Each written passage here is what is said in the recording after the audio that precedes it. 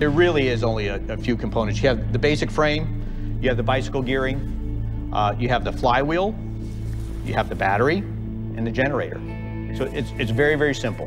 You know, there's not a whole lot to it, and it's just like riding a bicycle. You know, right. After you get going, let's see if I can it's pretty simple.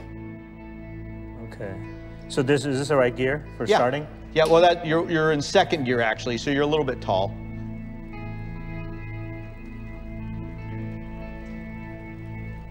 So it's like driving your car away in second gear. Well, actually, I can see it there. That's a better. You lean back. Yes, that's the whole part about the reclining side. That's pretty cool.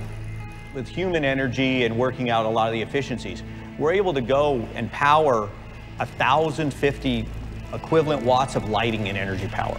That's like being able to power 10 100-watt light bulbs. I mean, it's a lot of light. Wow. So when does this start to get to a point where it lights up everything? Well, actually, right about now, be any time now. There you go. There we go. All right. Is that from me? Yeah. Just doing it here? Yep. Actually, this isn't bad. No, it's not bad at all. This is like where you would set a bike if you were going to exercise? Yep. And with that, you're still able to charge your cell phone, you're able to charge your tablet, you run a small fan. You know, it really kind of puts some of these things into perspective. Pedal for an hour and you can have lights, charge your phone and everything else throughout the night.